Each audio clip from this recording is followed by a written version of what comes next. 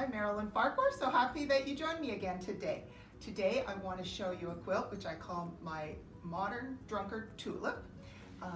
This is actually what I would call a UFO. It's from many years ago, and I started doing this drunkard's path block, but I actually did it in rectangle shape. So I had a background and I appliqued two different curved patches on top. And then I probably got bored of this project and it got put away, and I thought, you know, new fabrics, new patterns, new ideas come to mind, and it's always the most current thing that I want to be working on.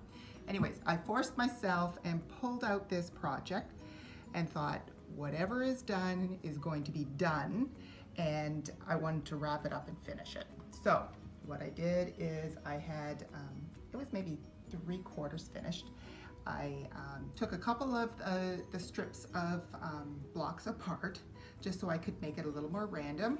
I inserted some chocolate brown solid fabric into the mix and just randomly did that with as least amount of work as I could, because as I say, I wanted to finish this project.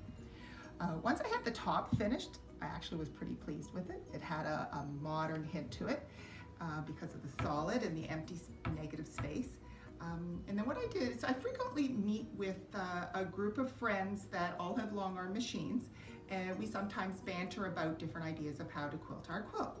So this was a quilt top that I took along to that group meeting and solicited information or feedback from my friends. And one of my friends, Mary, said she saw tulips. Tulips just jumped out at her, and I saw what she was saying and I liked what she was saying. I really liked that that would have a modern flair to it. So here, right here, you can just see that those 4 curved patches make a nice tulip. So what I did is, with my quilting design, is I digitized this pattern to mimic the tulip shape.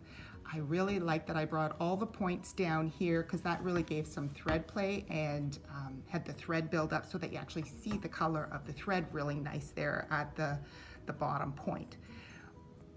But I didn't want to have every block looking like a tulip. I thought that's just too predictable. I just wanted a few blocks highlighted as tulips. As I worked further along with my design process, I used a program called Graphic, which is a drawing app, and I took this quilt in as a background and just started doodling my designs and plotting this out as to where I was going to emphasize the tulip. But what I came up with then is I really liked some exaggerated tulips. So here I did one that is a very long length here, if you can see that. So it goes, I don't know, about 36, 40 inches long with this tulip. A couple of leaves, which actually mimic the same pattern that's in the bloom. All it is this section of it became my leaf. And then what I did is I even exaggerated more and had an asymmetrical tulip. So this side of the bloom goes higher than this side. And then everything else, once I got my tulips plotted, straight line stitching behind everything else, which just kind of makes everything else recede and the tulips come forward. Thank you very much for joining me. I hope this inspires you to take on one of your own UFOs and finish it up. Thank you.